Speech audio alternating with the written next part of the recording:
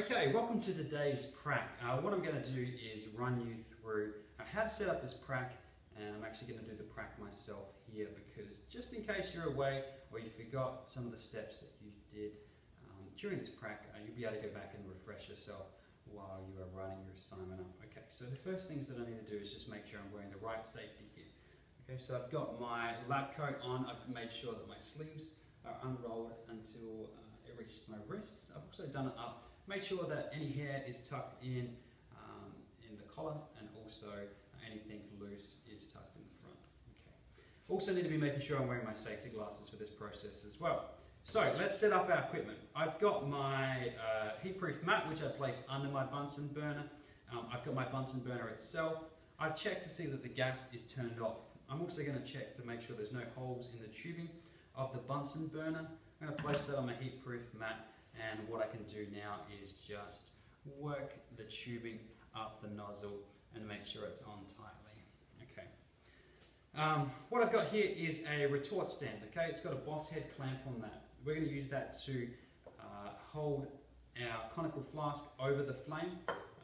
Before I do that, the best thing to do is to put your ice into your container and then place your balloon over the top, because this practical is all about expansion and contraction. So what's going to happen is that the ice is going to melt as it's heated.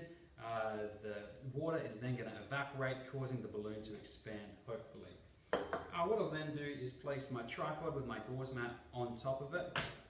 I'm going to adjust the clamp so that it can hold my conical flask just above.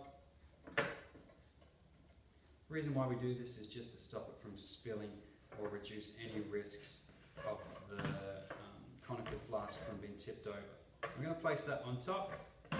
It can sit right on the gauze mat, that's fine. Okay.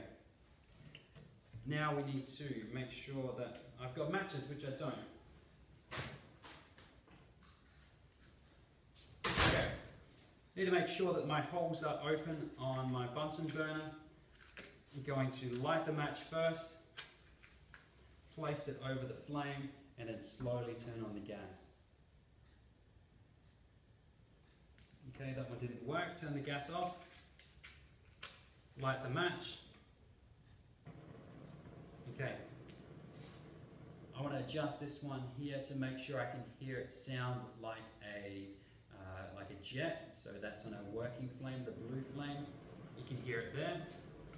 I then want to place my matches into our sandpit, just so there's no risk of any fires starting. Also, the matches, make sure that they're away from the flame because I don't want them to combust. Okay, this is the easy bit. We need to just stand back, make any observations of what's happening to the ice as it melts and to the balloon as water vapors start to work its way up into it. So this is the point where you need to be recording in your results table what's happening to the substances in the flask and also what's happening to the balloon that is attached to the flask. Okay.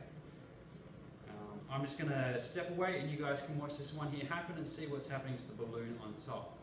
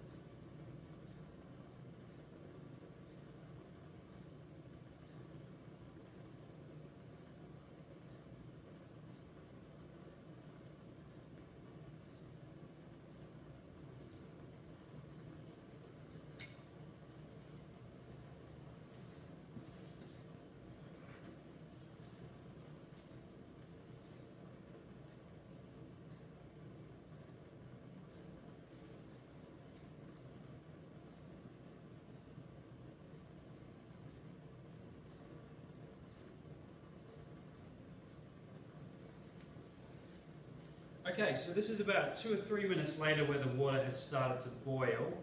You've got to be careful that the balloon doesn't get too big, obviously, because then it's going to explode. So I'm going to turn the gas off now. I'm going to carefully adjust the boss head clamp. Okay, I'm using my tongs here to make sure that the beaker itself doesn't move. Tripod stand, so just like this. I'm just going to get this one here out the way. Let's put that over here. What I need to do now is I want to see what happens when I place it under running water. I'm hoping that the glass doesn't actually break. Just watch what happens to the balloon, because in theory what's going to happen is it's going to start to contract. So the water vapors, as it was boiling, have risen into the balloon to fill it with that gas. You should notice some drips of water starting to go down there as well. So let's see what happens.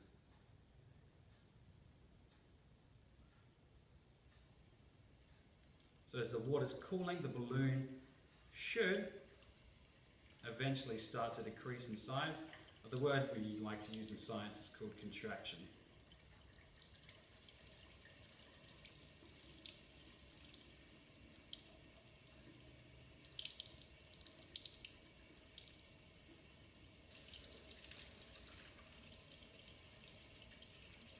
Just make sure when you're adjusting the water pressure that the water's not going everywhere like it is here. Otherwise you just create a big mess that you have to clean up at the end.